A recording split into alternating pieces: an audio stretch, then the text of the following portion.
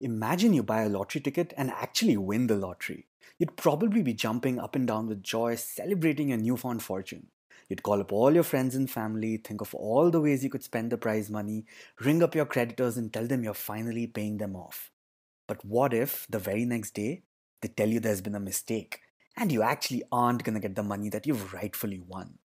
To say you'd be angry would be an understatement. This is how thousands of people in the Philippines felt with Pepsi's Number Fever campaign. This is Siddhant, and welcome back to another episode of Let's Do Shots.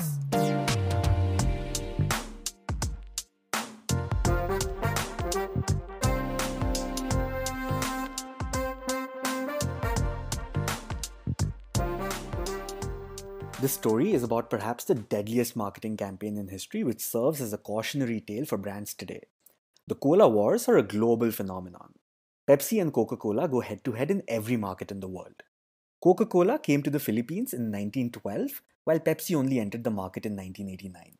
Obviously, Coca Cola had already established its domination in the country and held over 75% of the market share. Pepsi, on the other hand, wasn't doing so well. Determined to bring its rival down, Pepsi launched its infamous Number Fever campaign in 1992. Now, this was a campaign that was extremely successful in the US. The idea was simple. You buy a bottle of Pepsi. On the underside of the bottle cap, there's a 3-digit number. If you're lucky, the 3-digit number is called out on the nightly TV show and you win some cash. Anything between 100 to a million pesos. Sweet, right? An algorithm was created to ensure the cash prizes would not exceed $2 million, which was the budget for the whole promotion. The response was phenomenal. In the first 2 weeks itself, sales were up by 40%. Consumers were buying the soft drink and hoarding caps like it was treasure. There were people rummaging through garbage on the streets looking for the numbered caps, and maids were caught stealing the same from homes they worked at. In fact, 2 Pepsi salespersons were murdered following a dispute over these bottle caps. It was pure mania. Pepsi's market share went up to 25% in just a few weeks. Half the population of the country had purchased the product to participate in the game.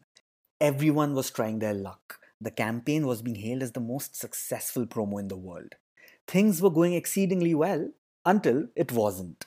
Towards the end of the campaign, Pepsi finally announced a number that would win the grand prize of 1 million pesos. The number was 349.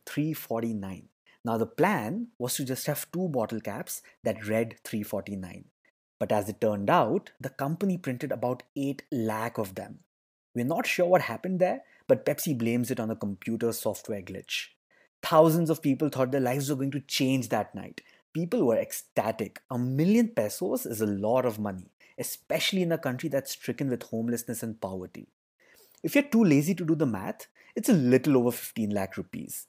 And back in 1992, the number was worth a lot more than it is today. Thousands of people began turning up at Pepsi plants around the country in hopes of claiming their prize. That's when Pepsi figured they'd made a huge blunder. If they paid each winner, it would cost them about $32 billion, which was equivalent to half the GDP of the Philippines at the time. So they gave each claimant a small token prize of 500 pesos, which is a far cry from the 1 million pesos they were expecting. Naturally, they were not thrilled. People felt cheated. For 3 months straight, they spent their hard earned money buying the drink, collecting the bottle caps, only to be told it was all in vain. Protests were held outside the Pepsi factories, which turned into riots. Bricks were thrown through Pepsi's office windows. Trucks were set on fire. Death threats were sent. A grenade was thrown into the factory that took the life of 3 employees. Pepsi's market share dipped once again. The marketing campaign had turned into a complete fiasco.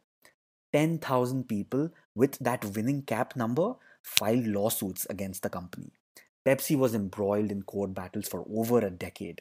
The last case was shut in 2006, 14 years after the promotion started. Finally, the court ruled in favor of the cola giant. Although the court battles went on for years, Pepsi sales normalized after the protests died down. This goes to show just how resilient some brands can be. The company compensated about 500,000 people for a total of $10 million, which was way over their initial $2 million budget. But all's well that ends well for Pepsi, who got out of the whole mess scot-free.